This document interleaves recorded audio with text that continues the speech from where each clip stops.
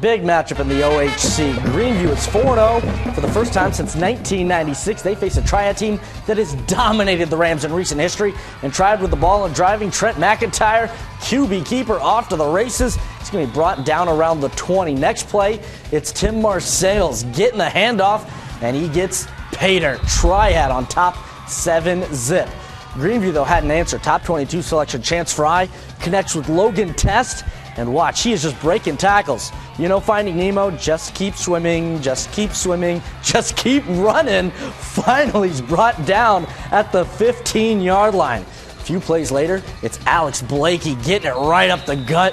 Greeneview, they stay undefeated, 38-21 the win, beating Triad for the first time since 2007.